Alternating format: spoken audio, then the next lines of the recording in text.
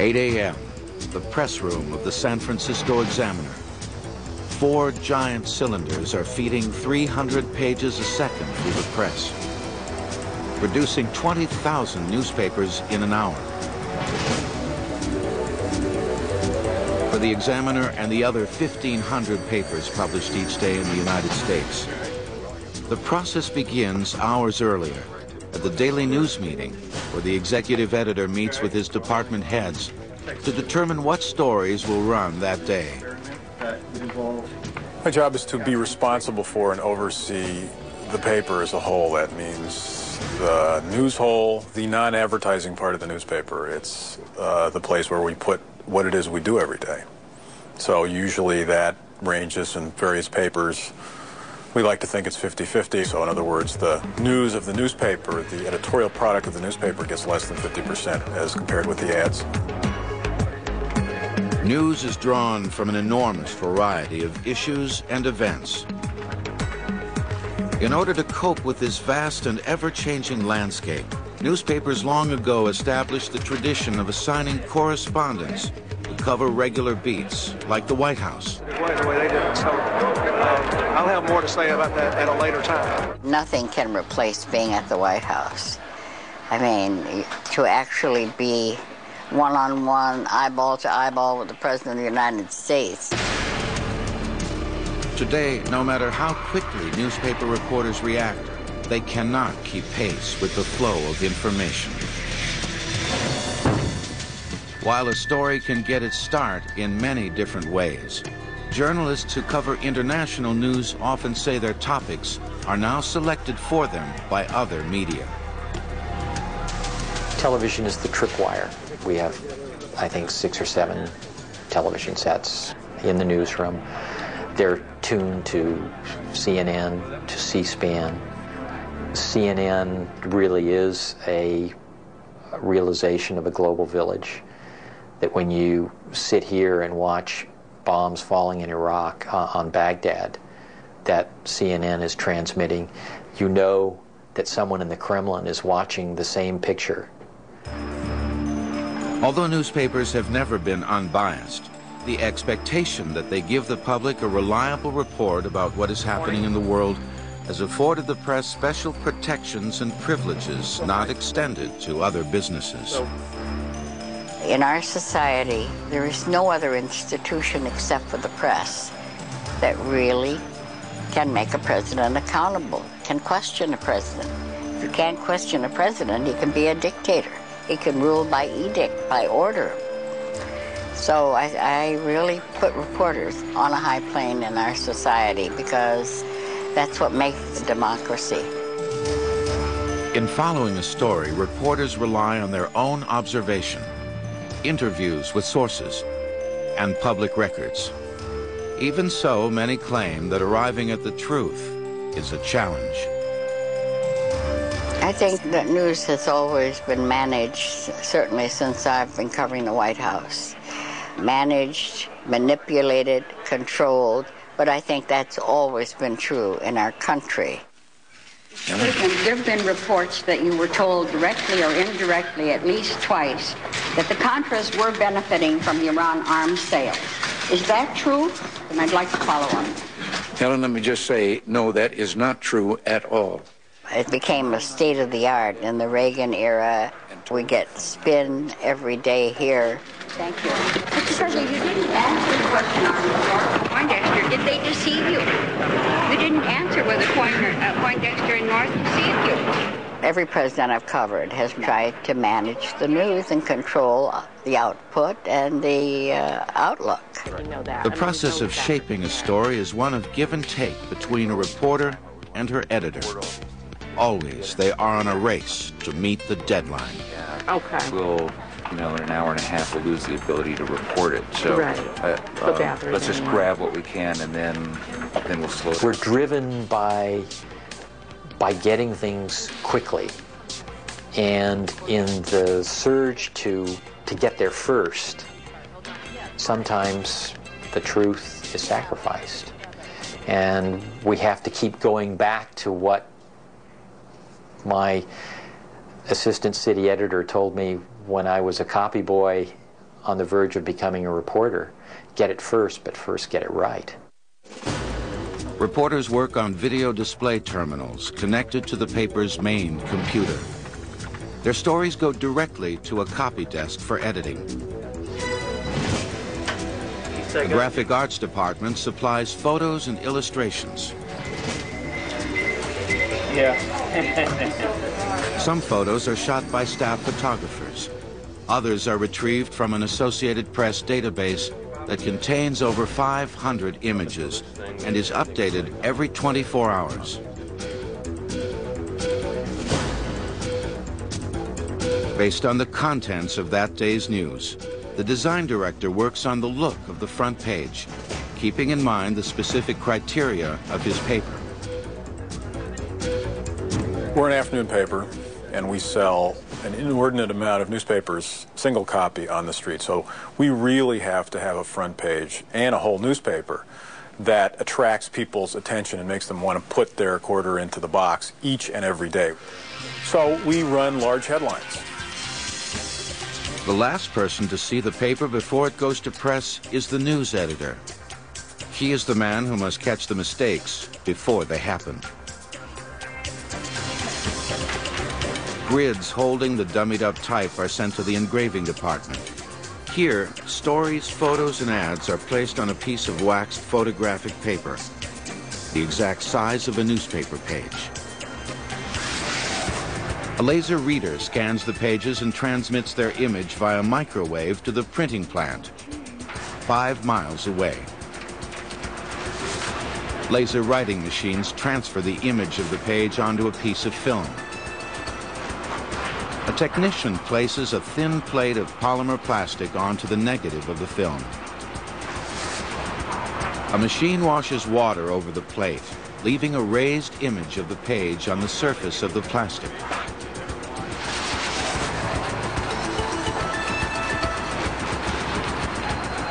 Workers wrap the plates around cylinders, 1 plate per page.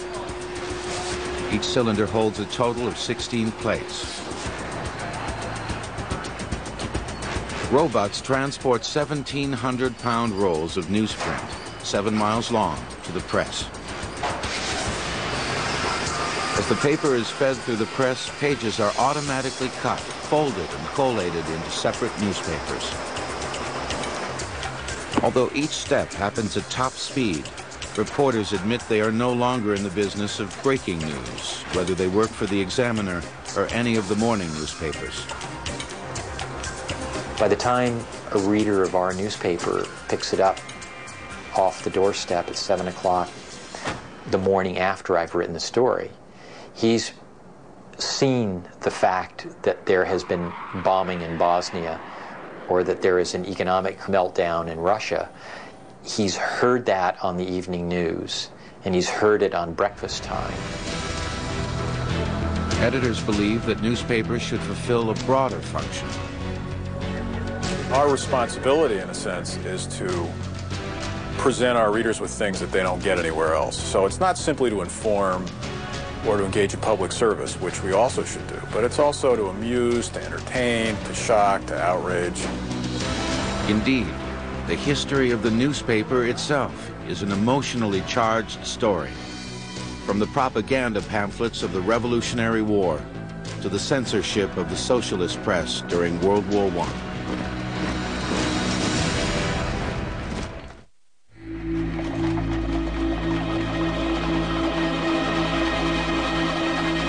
The death of a king, danger to the nation, or the emergence of a new leader have always been considered newsworthy events. In the ancient world, as through much of human history, such news was delivered by the only means available, word of mouth. From even the earliest times, a high premium was placed on the speed and accuracy of the news. Messengers were trained to heighten their physical endurance and to sharpen their memory by rhyming phrases into long epics like the Iliad.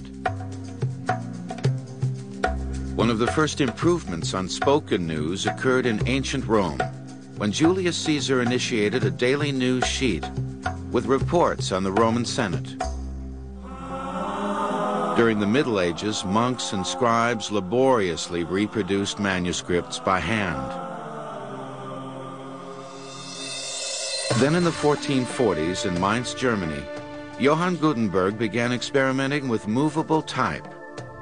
By casting individual letters out of metal, he created pieces of type that could be combined and recombined over and over again. In a process that took 2 years, he set and printed an edition of the Bible. Gutenberg's invention forever changed the course of human history. Its full impact made itself felt 50 years later, in 1493, when a press reproduced 1,000 copies of a letter written by Christopher Columbus to his queen, announcing the discovery of a new world. The newspaper was on its way. But by modern-day standards, information moved at a snail's pace. In colonial America, newly arrived settlers waited for months for news from home traveling by ship. The earliest efforts at reporting, actually, in the United States were simply printers walking down to the docks and trying to get the news a little bit quicker so they could put it into their newspaper. Then somebody got even more industrious, and they got a rowboat and rowed out and met the ships a little bit earlier. Newspapers were a spirited voice in colonial society. After the British Crown imposed a harsh stamp tax on the sale of newspapers, publishers like Benjamin Franklin used bold graphics to trumpet the cause of independence and became a major force in fueling the Revolutionary War. These papers were not objective, they were not fair. They chose sides, and they fought for that side, and they helped make a revolution by doing that. At the beginning of the 19th century, news was still traveling only as fast as men could carry it. One of the great stories of the slowness of news is the War of 1812. The War of 1812 ended. This was a peace treaty signed in Europe, but they didn't find out about it in the United States for many weeks after that. So the biggest battle of the war, the Battle of New Orleans, was fought after the war ended. During the early 19th century, papers were printed on a flatbed press. Printers operated the heavy machinery by hand. The process was slow and expensive. The newspaper had pretty much a rich audience. It was expensive to buy. It cost 6 cents a copy, which was a significant percentage of a working person's salary in those days. So working people really weren't reading newspapers. In the 1830s, the newly invented steam engine was harnessed to power the press, and suddenly thousands of copies could be reproduced. At the same time, the manufacture of cheaper paper and the rise of urban transportation systems enabled publishers to cut the price of their newspapers to a penny a copy. But it was not until the 1840s that the news business would be truly transformed by a new invention, the telegraph. The telegraph, of course, brought faster news, and it allowed news organizations, newspapers all over the country to have information transmitted by correspondents in the field instantaneously across telegraph wires. The telegraph played a crucial part in perhaps the biggest news story to ever hit the United States, the Civil War. It was the story that people most wanted and needed to know about. So during the Civil War, the success of your newspaper depended on your ability to get reports of battles back as quickly as possible. By its very nature, the mechanics of transmitting by telegraph dictated the manner in which stories were written. It was very expensive to transmit this information. We got a change in the style of newspapers. Newspapers went from being long, elegant essays to short, truncated reports. And something comparable to the writing of the present day, with a short lead and with the movement eventually from the most important item first, and then in descending order the rest of the information. Newspaper publishing was becoming an important industry, and New York City its center. In the 1880s, a German immigrant named Joseph Pulitzer established The World, hired a few top journalists and graphic designers, and turned news into entertainment. There was a revolution in graphics, in design, and display. They brought in a sense of sensationalism and a sense of excitement and a spirited notion of journalism. The press went from being kind of the gray lady to bold, brassy headlines. By mixing sensationalism and entertainment, Pulitzer created yellow journalism and built an empire. It was not long before a transplant from California, William Randolph Hearst, entered the scene. The 33-year-old Hearst purchased the New York Journal in hopes of stealing a piece of Pulitzer's market share. His first coup was the reporting of a seemingly obscure incident 50 miles off the coast of Florida on the Spanish-owned island of Cuba. Hearst heard a story of a young Cuban woman who was arrested and placed in a Spanish jail in Cuba. And boy, did he run with this story. He sent a reporter down to rescue her, and he got this woman out of jail and brought her back to New York and paraded her through the streets of New York as a great heroine. The following week, an unexplained explosion in Havana's harbor, in which the American battleship the Maine was destroyed, gave Hearst the excuse he needed to promote war with Spain. Indeed, the notion of you provide the pictures, I'll provide the war was a message supposedly from Hearst to his editors and correspondents in the field in Cuba. From the point of view of newspaper publishers, the Spanish-American War was a huge success. It was a nice short war. The correspondents, many of whom had helped really start the war by fanning anti-Spanish sentiment in this country, were all over the place, covering things like Teddy Roosevelt's ride up San Juan Hill. 6 years later, Roosevelt's well-publicized heroics won him the presidency. The fierce competition between dailies forced publishers to resort to theatrics to sell papers. In one of the most widely publicized of these escapades, Nellie Bly, a New York World reporter, set out to challenge Jules Verne's fictional account by going around the world in less than 80 days. People were back home rooting for her. Would Nellie make it? They were taking wagers on her. These were the days of stunt journalism, when James Gordon Bennett Jr. sent Henry Morton Stanley to find Dr. Livingstone in Africa.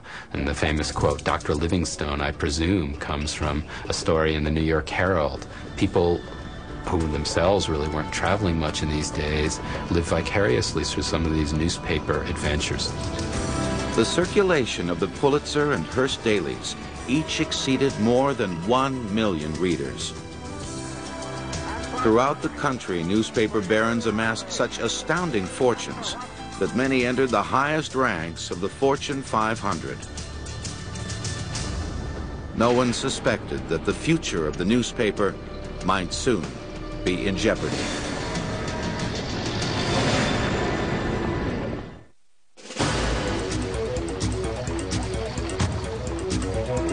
During the first decade of the new century, newspapers reached the zenith of their power. They were the fastest and most reliable way to get the news, with extra editions published up to 3 times a day. Intrepid journalists searched for new beats that would give them an edge over competitors. During Teddy Roosevelt's administration, one reporter even camped outside the gates of the White House. Pretty soon he was nabbing everyone who would come in to see President Roosevelt and was getting great stories about Teddy and so forth. And after that, other reporters around town thought that must be the best beat in town. And pretty soon, when it rained and so forth, Roosevelt took very big notice of all of this and set aside a room in the White House. The press room established at the White House still exists to this day. We had squatters' rights who came in and we stayed. We were the men who came to dinner. Stories from the White House may have sold papers, but advertisers paid for them. The idea of newspapers was that you would create the largest possible audience, get advertisers to support them, and then provide the newspaper to the public for the lowest possible cost. And so newspapers would cost 5 cents, but it might cost $5 to produce the newspaper, the individual paper, and the advertiser paid the freight. In 1914, after war broke out in Europe, newspapers played an important role in turning American public opinion against Germany. There was an intense fever in the country at that time that depicted the troops of the Kaiser as Huns, eating babies, and all kinds of rumors were spread by newspapers and propagandists, and they worked hand in hand and played a big role in mobilizing American public opinion for World War I. Sentiment was so strong that Congress passed the Espionage and Sedition Act, making it a crime for publishers to print anything that attacked President Wilson's policy. When a few socialist publications disobeyed, they were shut down. At first, the war was perceived as a romantic adventure, but dispatches from the front sent back by war correspondents like Ernest Hemingway brought home the grim reality of trench warfare and poison gas. The newly invented medium of film made these images even more vivid. Just a decade later, the impact of other technological advances were making themselves felt across the United States. This is WJZ, New York. As Saturday dawned over the vast Atlantic, the Lindbergh plane is unreported since passing Newfoundland early last night. By the time Charles Lindbergh completed the first successful transatlantic flight, wire photos could be sent over telephone lines. Data signals translated into gray dots and reproduced a perfect image. The process took less than 10 minutes. The radio had just reached the height of its audience, and newsreels, the newsreel had come along as a part of the Saturday afternoon movie, so suddenly you had a multimedia effect. And Charles Lindbergh steps into this and becomes perhaps the most celebrated person in human history up to that point. With newspapers leading the way, people everywhere knew Charles Lindbergh. He would eventually pay a high price for his celebrity status. His infant son was kidnapped and murdered. The trial that followed turned into such a media circus that Lindbergh ended up leaving the United States. The press wielded so much influence that during the 1930s and 40s, a number of columnists became celebrities in their own right. Walter Lippmann, the intellectual editor of the New York World, whose opinion was so respected that presidents would not make a move without his advice. Walter Winchell, a veteran of the vaudevillian stage, whose chatty column brought the public gossip about everyone from Clark Gable to the Prince of Wales. And Will Rogers, whose folksy commentary in the Los Angeles Times was so popular that he soon became the homespun hero of the silver screen. Even comic strips and their creators achieved national fame. Comic strips also could be quite ideological, and they had a particular point of view they tried to get across. Rex Morgan was almost a PR tool for the American Medical Association. There was the sainted doctor. Mary Worth was the ultimate social worker. It was a simple way through attitudinal graphics to convey ideas. Newspaper publishers like the Chandler family of Los Angeles were so influential that they often selected political candidates. They certainly promoted certain candidates as opposed to others. They were very fond of Richard Nixon, for example, and over the years they were regarded as one of the rock beds of American conservatism. It was often said that unless the Chandlers and the people at the Los Angeles Times vetted the candidates, the people simply didn't get elected to public office. But a change was occurring in the world of news, one that would drastically alter the role of the newspaper.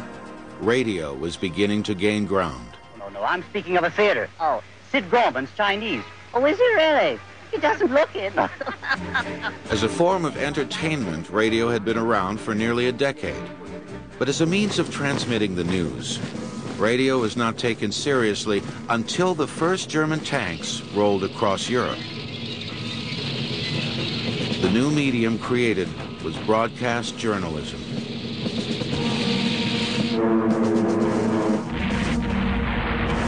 We interrupt this program to bring you a special news bulletin. The Japanese have attacked Pearl Harbor, Hawaii by air, President Roosevelt has just announced.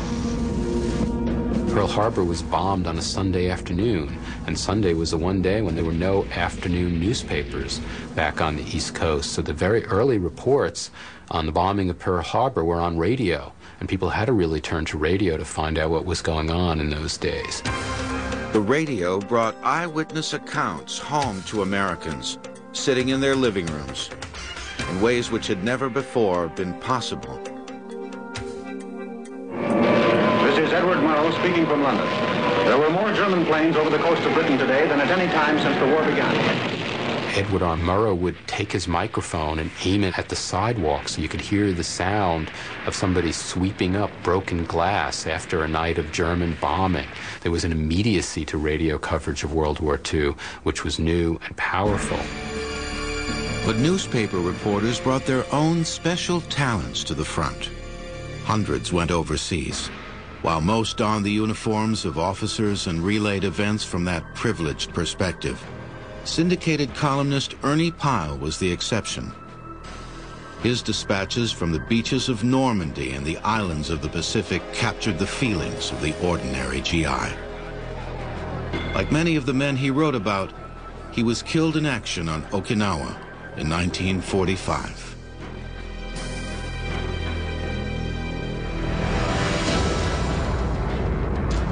By the end of the war, the very nature and delivery of news had been transformed. Radio broadcasts left people with an expectation of more immediacy, and film increased their expectation for a more visceral experience of reality.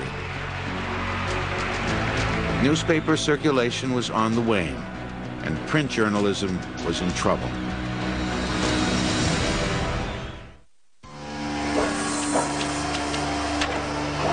Through the 1950s, the newspaper printing press was a dangerous and toxic place to work. Linotype operators poured molten lead into frames to cast lines of type. They mounted the heavy plates onto cylinders, which pressed the raised surface of the type onto newsprint.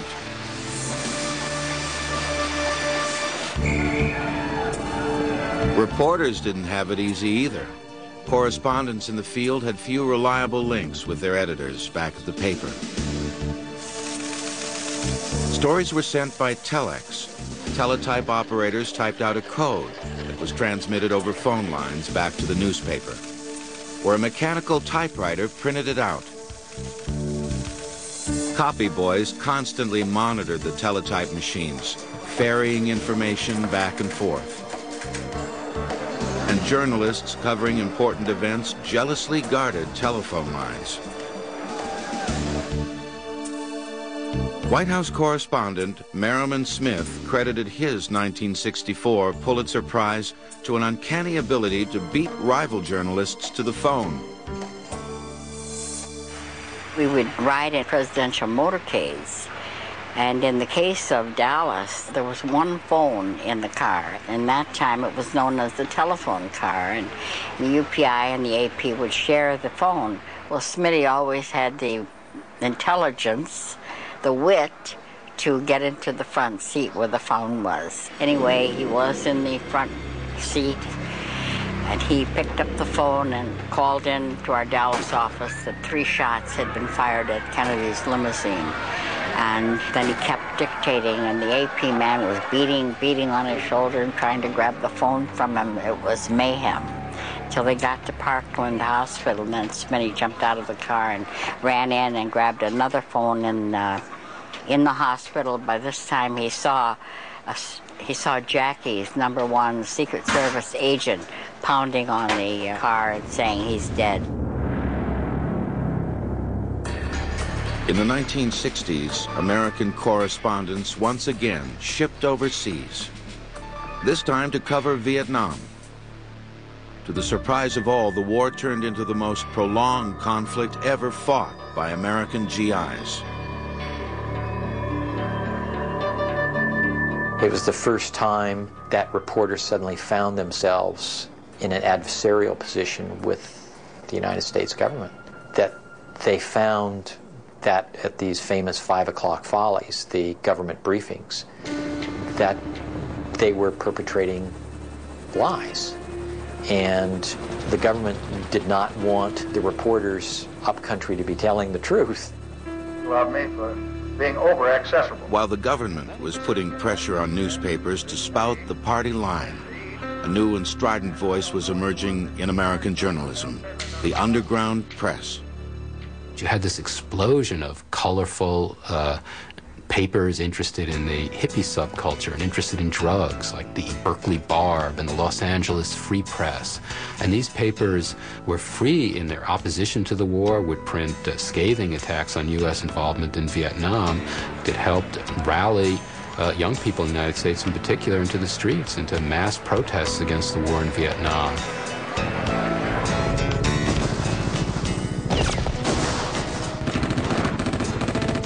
At the same time, television news was supplying an equally disturbing picture of events in Vietnam.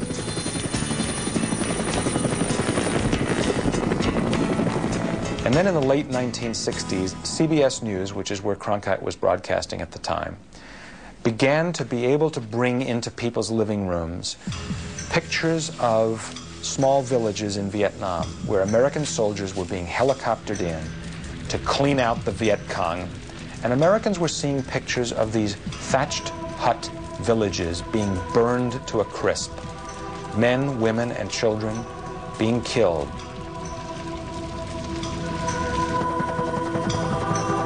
The pictures people were watching on their TV screens were more powerful than anything they were reading in their morning papers. As a result, the public began to pull away from the newspaper. In the 1970s, foreign correspondents working in remote locales still relied on the teletype machine to send their stories back to the States. If I traveled outside of New Delhi, then I would go to the local post office and I'd give my story over to a telex operator, most of whom didn't speak any English or couldn't read English. They just could read the characters.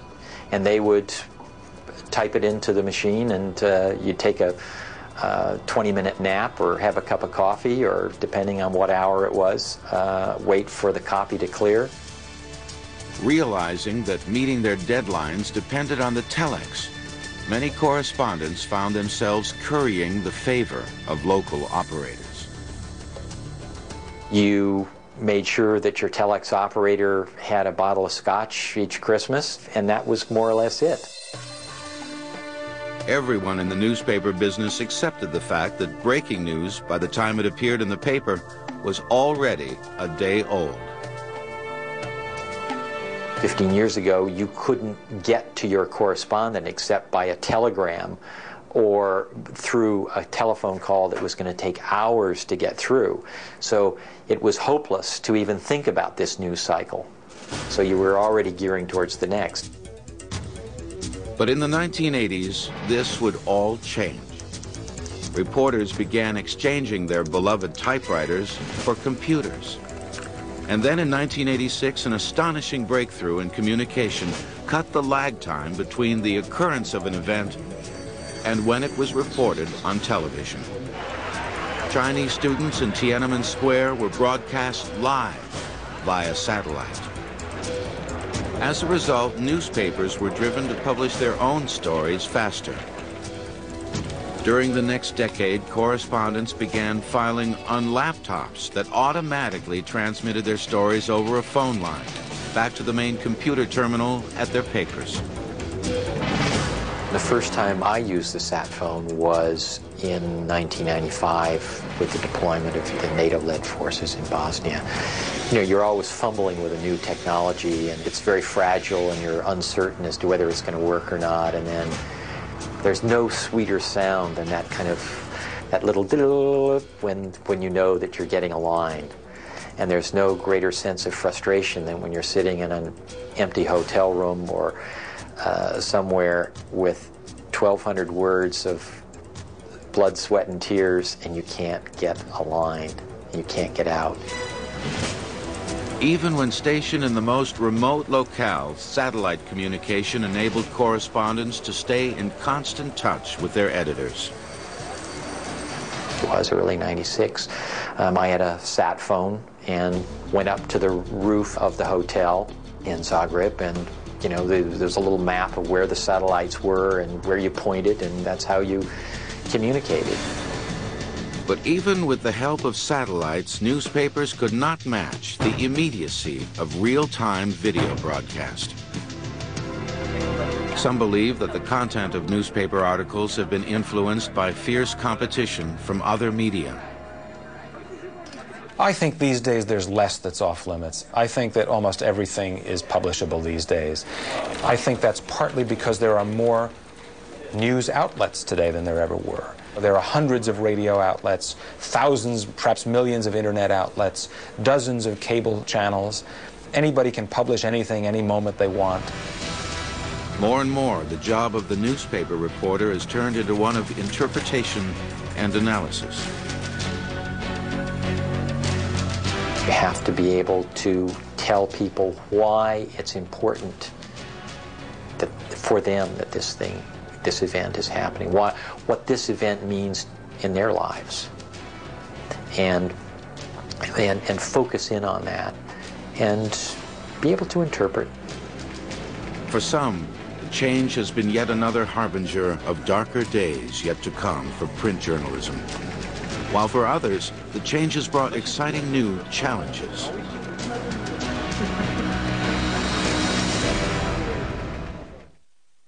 Economic Development Association, newspapers that you... Most professional journalists agree that television has robbed the newspaper of much of its influence. If you can reach 10 million people with a single newscast, but barely a million with a newspaper, that demonstrates pretty clearly the shift that has occurred in the way public opinion is influenced. Where once newspapers competed with one another for an audience, they now struggle to survive in a world teeming with digital newscasts, from live video feed to the internet. The result has been a steady decline in the sheer number of publications. The tragedy is that we've become a country of one newspaper towns. For journalists, the downside is quite clear. Competition, that's the lifeblood of journalism. I think it's very, very important. I mean, if you have one newspaper in the town, they can control the news, basically. They can run the whole show.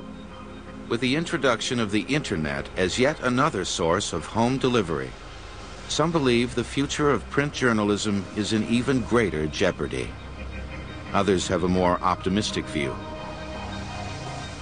You're not going to sit around and watch the 6 o'clock evening news anymore. You're not going to necessarily read the newspaper at breakfast anymore. You're going to punch up the internet whenever you please. And I think that the future may be in the area of delivery on demand, and print broadcasters may be more capable of doing that than broadcasters. For those working at the Media Lab at MIT, the future is here. If you have an electronic form, you can add additional news for any individual without that additional cost. So suddenly there's an economic that can support my in-depth interest in a particular subject like bicycling, where I can get much, much more news about bicycling than the Boston Globe would ever think was useful or economical or practical to print in the paper. Today, news delivered via the internet can be personalized to suit the needs of an individual. Many, many websites, for example, that have the word my in front of them. They give you my news, my Yahoo, my Excite, etc. And what those websites allow you to do is they allow you to specify topics of interest, so you'll get additional information about those topics on a daily basis or on whatever clock cycle you choose. Professional journalists also view the internet as an invaluable asset. The challenge for a reporter today is using the computer as a full tool and using the internet. The internet's a terrific news source. A Pentagon correspondent discovered military chat rooms where soldiers were kind of talking back and forth, and you're a fly on the wall. And you can pick up stories. It's a tremendous archive. The internet is just this wealth of information for you as much as it is for me, but for me, information is my business. For those comfortable with the capabilities of digital communication, the possibilities are boundless. For instance, a newspaper published on a desktop computer can now be disseminated over the World Wide Web. We gave children the same tools and allowed them to create a newspaper. And we've got a group of about 3,000 children from around the world. There are 139 countries represented. And they're publishing an online publication called the Junior Journal. And that newspaper is their expression about what it means to be a kid in various societies around the world. Experts believe that digital news publication has the power to transform news organizations in a positive sense. I recollect that probably close to 50% of the cost of a newspaper has nothing to do with content. It has to do with delivery of that content. So the cost of paper, the cost of ink, the cost of operating the presses, the cost of running the trucks for delivery. That's a lot of the expense of newspapers.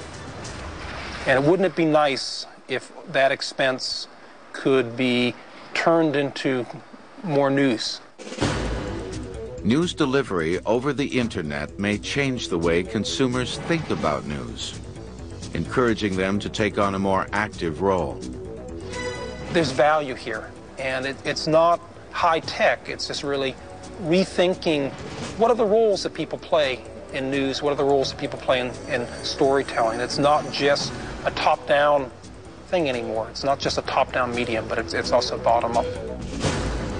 It seems clear that we are at the edge of a revolution in thinking. As the internet empowers its users with a new set of tools for exploring the world, newspapers are scrambling to adjust. Chances are they will survive, and even flourish. For over the course of their 500-year-long history, they have proven themselves to be a remarkably resilient creation.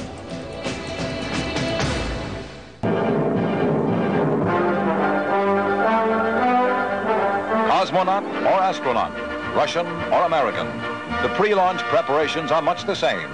Exercises and drills that discipline the mind and toughen the body for flights into space. It is for such a journey that a Russian spaceman trains in secret in the summer of 1962.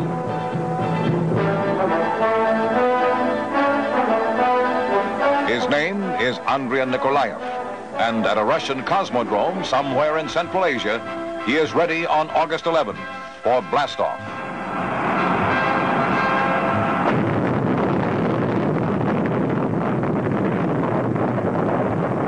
More than 1 million pounds of rocket thrust send the Soviet spacecraft spinning into an orbit that is 156 miles above the Earth at its peak, 113 miles at its low point.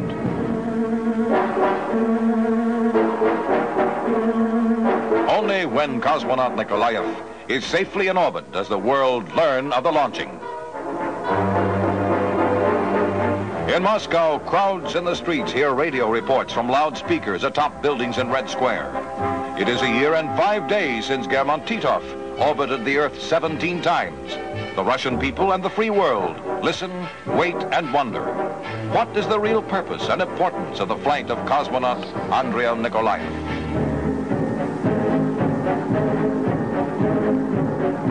Into the night, the spaceship and its lonely riders circle the Earth at 18,000 miles an hour, making one complete orbit every 88 minutes.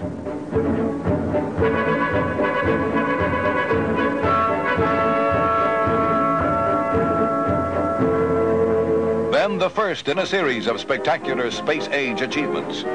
Television pictures of Nikolaev taken electronically in his capsule and relayed to Earth. Viewers see the cosmonaut attempt to tie down his logbook as it floats freely in the eerie world of zero gravity.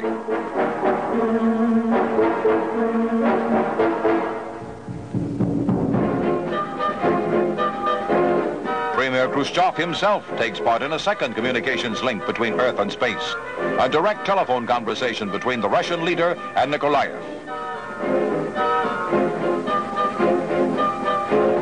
The cosmonaut, who begins his broadcasts with the greeting, "This is Falcon," reports all is well with himself and his spaceship. Khrushchev replies, "Я вас слышал, товарищ Николаев. Я вас слышал, товарищ Николаев. Я рад, что у вас хорошее самочувствие и что аппаратура работает без..." "I am glad to hear that you are fine," says the Soviet premier, "and I wish you a safe return." Проявили мужество, совершив такой исторический полет. Top-ranking members of the Soviet Politburo are quick to see the propaganda significance of the Russian exploit. And led by Communist Party Secretary Frau Kozlov and Deputy Premier Anastas Mikoyan, they know that there is still another space conquest to come.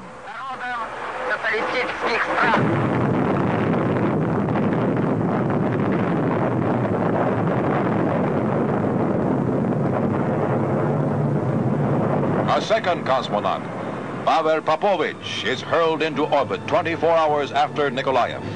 Together they will circle the Earth for 3 days, at one time only 3 miles apart. Each will travel more than 1 million miles in space, ending an historic journey that has taken them out of this world and back by parachuting safely to Earth.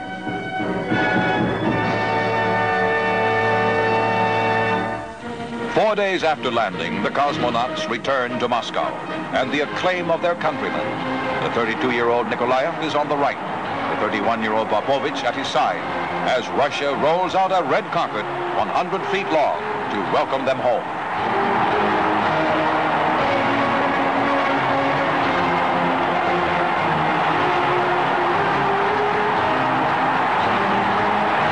The two men mount the receiving stand and salute as one. Never before has anyone, even a visiting head of state, received a more spectacular and propaganda-conscious greeting.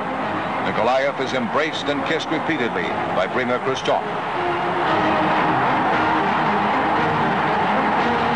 Next, Popovich receives his welcome from the jubilant Khrushchev.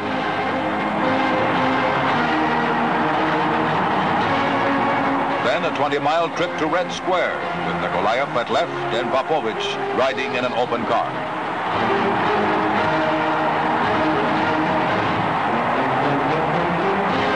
Here atop Lenin's tomb, the Heavenly Twins, as the Soviet newspapers call them, receive the salute of 80,000 Russians.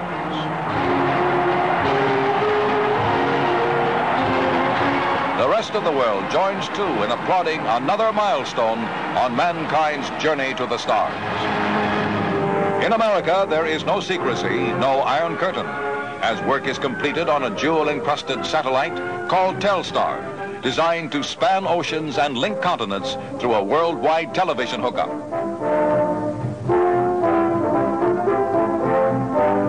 Three feet in diameter, weighing 170 pounds, Telstar is a relay station in space.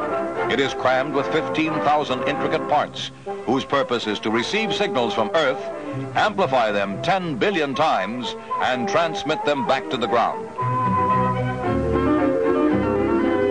The satellite marks the first time a private company has built a space vehicle and paid the cost of launching from its own funds. But most important of all, Telstar symbolizes space exploration as the peaceful servant of mankind, bringing faraway peoples, places, and events into the living room of any home, anytime, anywhere. And so in the free and open and democratic way, all the world knows and waits as the countdown for Project Telstar gets underway at Cape Canaveral.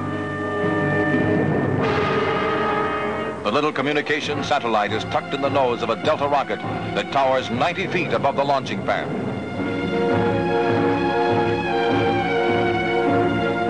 $45 million in research and development, tens of thousands of man-hours. This is what they lead to.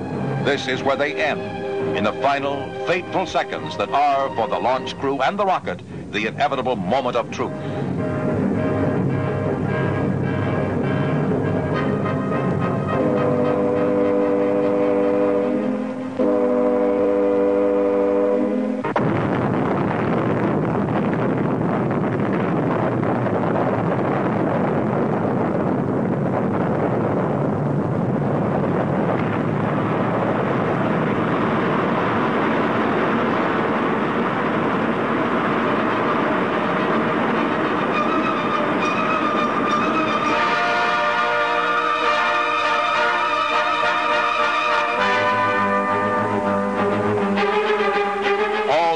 Follow the rocket's red glow, waiting for the blinding burst of flame that will signal the igniting of the second stage.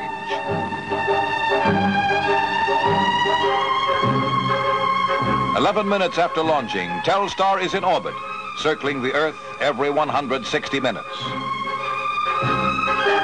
Ground stations make contact, and the satellite responds. It relays not only television signals, but telephone calls, still pictures, and teletype messages. Before Telstar, relaying a live transatlantic television signal would have required a mid-ocean tower at the impossible height of 150 miles. Now TV stations can reach out beyond the horizon, around the curve of the Earth. Already special telecasts have crossed the Atlantic, America to Europe, Europe to America, heralding the day when 30 or more Telstars will girdle the Earth in a global network, helping nations find among themselves a common understanding, and in that understanding, a brighter hope for peace. In this search is remembered the words spoken 100 years ago by Abraham Lincoln, words about a divided country that today have equal meaning to a divided planet. The dogmas of the quiet past are inadequate to the stormy present. As our case is new, so must we think anew and act anew.